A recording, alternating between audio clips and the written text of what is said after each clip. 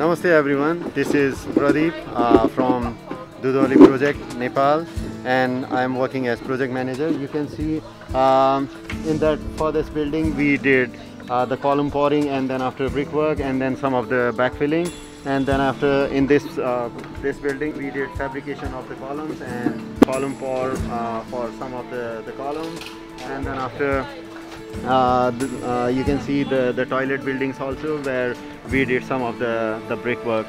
Namaste everyone, this is Dene. As you know, here in Nepal, we're not building just a health post. We also provide additional trainings to the health post professionals from this local clinic, along with our partner organization called Natan, and that's what we've been doing this week.